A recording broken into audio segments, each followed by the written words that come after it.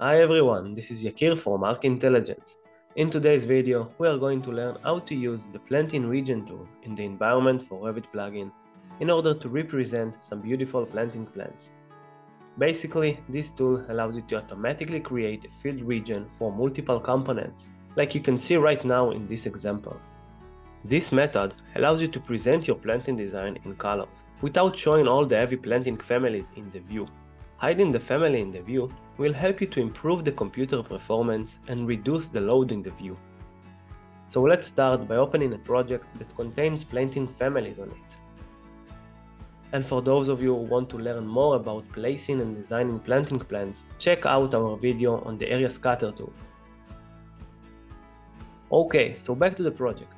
Go to the Environment tab and in the Presentation panel, click on the drop-down arrow next to the Tree Connection tool. Then, click on the Planting Region. In the Planting Region dialog box, choose the Planting and Assemblies option, and you will be able to pick planting families and assemblies to create from them field regions. You can pick one by one while holding the Control key, or draw a selection box. If you want to create assembly for the picked families, just mark this checkbox.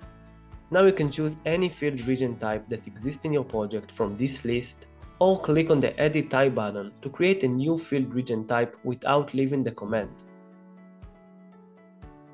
You can assign comment to the field region if you want to.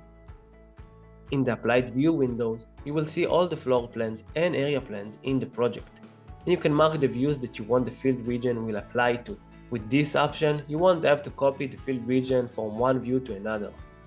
Now click Apply to finish the process without exiting the command, and choose if you want to create one field region for all the selected elements or not. You can keep going and pick more single components and assemblies of components to create those field regions.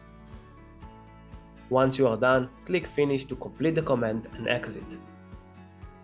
Now let's enter again to the tool and choose the Planting Region option instead of Planting and Assemblies. And you can now pick existing region and edit them.